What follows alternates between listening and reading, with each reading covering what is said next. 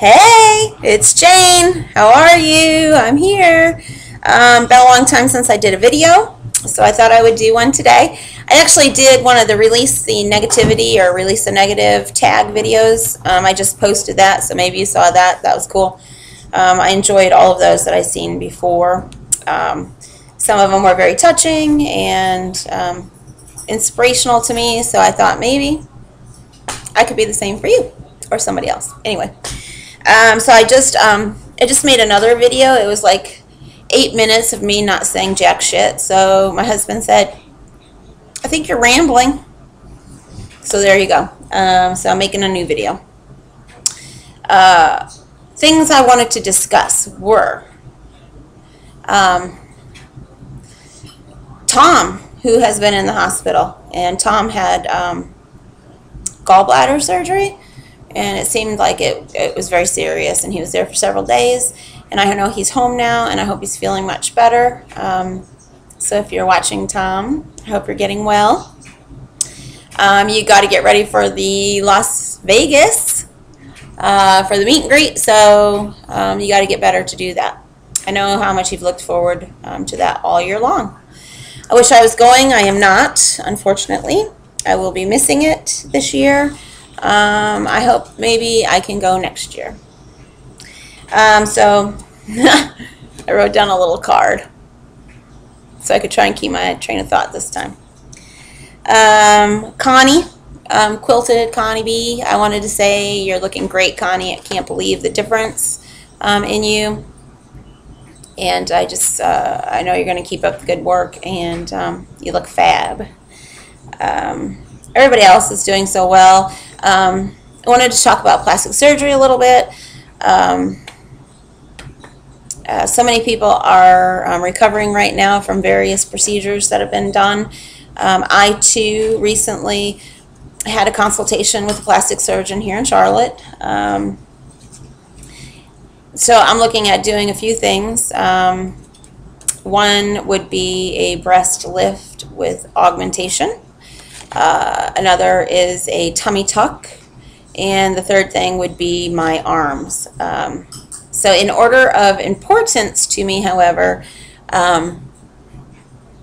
probably is the tummy tuck. So that is something that I am looking at possibly pursuing. I'm probably going to get another doctor to give me another consultation, but definitely something I might be pursuing in the future, because you know that's not going anywhere. So my arms, I don't like them, but can cover them up relatively easy. My breasts, I can get help from Victoria's Secret. I have Victoria's Secret tank top on today, Victoria's Secret bra on. So those two can be covered relatively easy and lifted and make it look like I have a whole bunch when I really don't. So that's easy to do. If anybody who's recently had their tummy tucked on and they want to give me any tips or any suggestions, anything going into it, I certainly would appreciate that. I would have had it done tomorrow or yesterday if I had the funding for it. So that's something else I have to figure out. I did do, had a little bit, a little something done at the plastic surgeon's office, though. I guess I can maybe get in a little closer. I did have some Botox done. Actually, I had quite a bit of Botox done. Around my eye area here, my forehead. I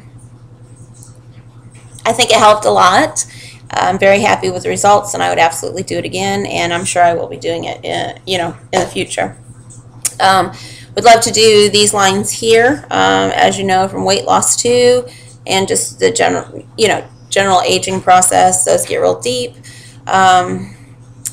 Those, however, need filler, like a Juvederm instead of just Botox, which is very costly. It does last like over a year though, so something I may consider for the future. I feel younger. Let's see what else. Okay, so a lot of pregnancies. A lot of folks are pregnant. Becky Bamboo, you look great, and you're doing so well. I know you've been sick, but hopefully that'll pass, and can't wait to see little Zeke come out. What else? Food cravings. That was like my one thing I wanted to talk about with this video today is food cravings. When I say cravings, I'm probably meaning more like obsession. And I know that most of us have had obsessive compulsive behavior with food anyways. Right now, though, for me, it's a little bit different. It's a very obsessive.